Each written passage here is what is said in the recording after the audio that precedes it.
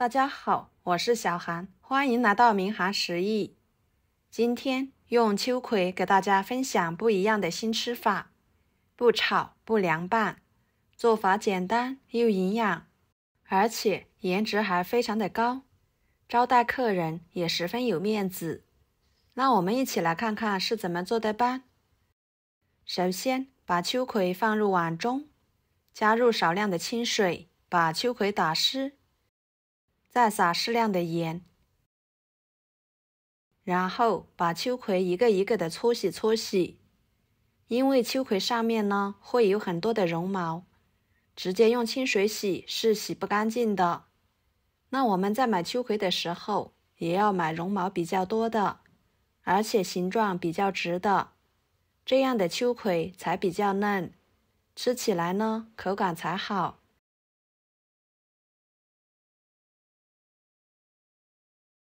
每一个都搓均匀之后，用流动水冲洗干净。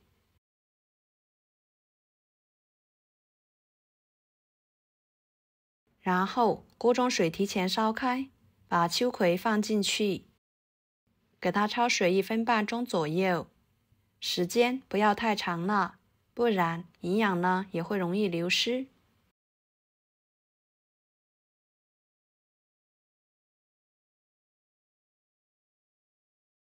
时间到后，给它捞出来，放入凉水中过一下凉水。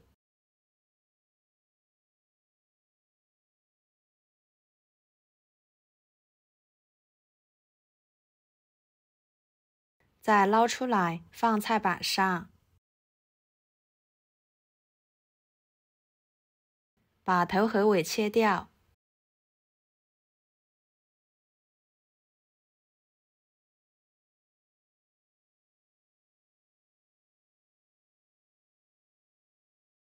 再切成小圆圈，薄厚呢均匀一点，这样才好看。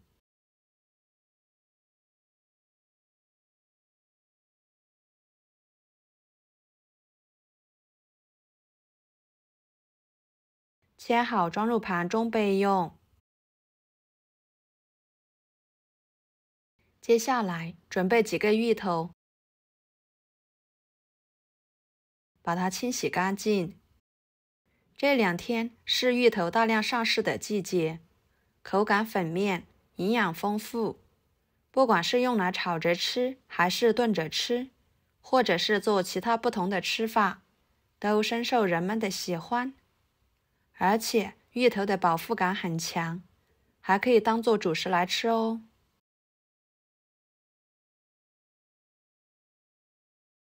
芋头清洗干净后，把皮去掉。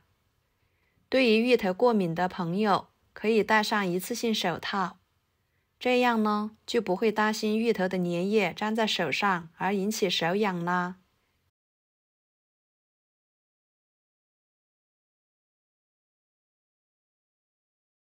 皮去掉之后冲洗干净，放菜板上，把它切成片，切得薄一点，这样一会儿更容易蒸熟。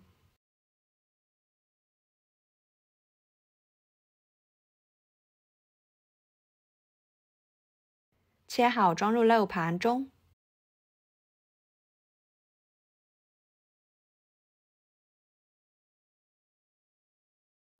把它放入锅中，水开后蒸10分钟左右，给它蒸熟。然后准备一把洗干净的小葱，把它切成葱花，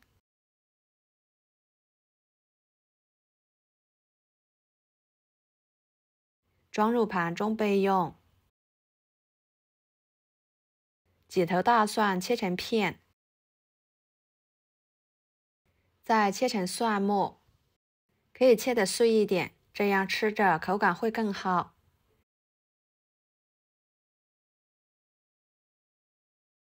切好装入盘中，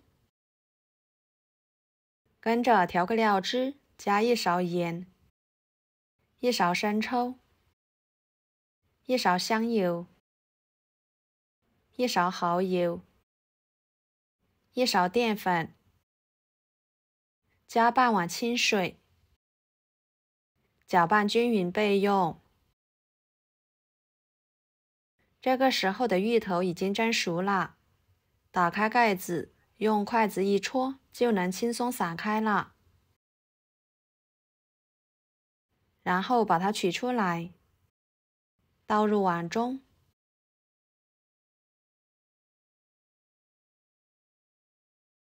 加1勺盐，1勺生抽，再用擀面杖把它压成泥。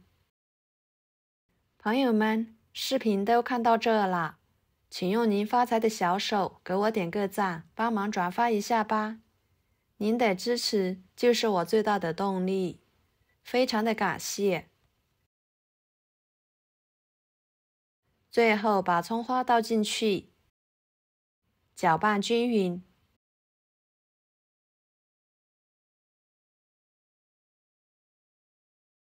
接下来准备一个小碗，把秋葵一片片的摆进去，顺着碗的边缘摆放，给它摆出一个形状，像这样就行。然后把芋头泥倒进去，按压的紧实一点，能和秋葵平齐就行了，这样呢会更好看。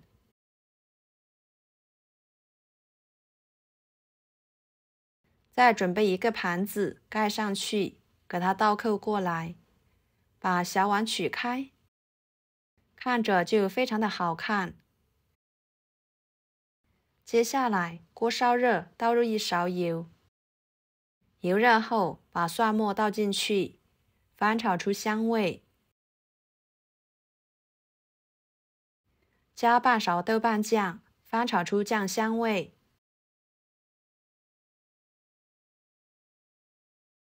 再把料汁倒进去，煮至汤汁变粘稠。